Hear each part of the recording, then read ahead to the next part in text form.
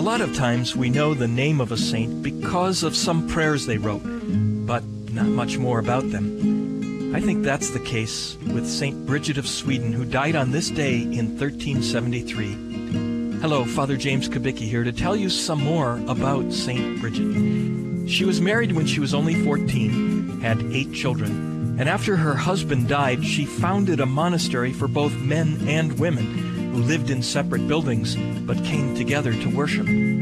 She's famous for her devotion to the Passion of Jesus, which resulted in visions and special prayers that people still use. On this day in 2006, Pope Benedict talked about her and asked for prayers for the Middle East. Here's what he said. Today we are celebrating the feast of St. Bridget, one of the women saints whom John Paul II proclaimed patroness of Europe. St. Bridget traveled from Sweden to Italy, lived in Rome, and also went on pilgrimage to the Holy Land. With her witness, she speaks of openness to different peoples and civilizations.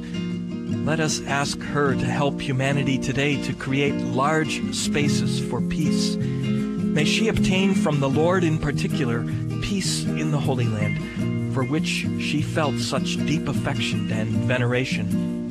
I also entrust the whole of humanity to the power of divine love, as I invite everyone to pray that the beloved populations of the Middle East may be able to abandon the way of armed conflict and, with the daring of dialogue, build a just and lasting peace. Mary, Queen of Peace, pray for us.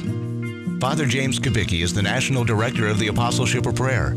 For prayer resources and to learn more about the Apostleship of Prayer, visit their website at apostleshipofprayer.org.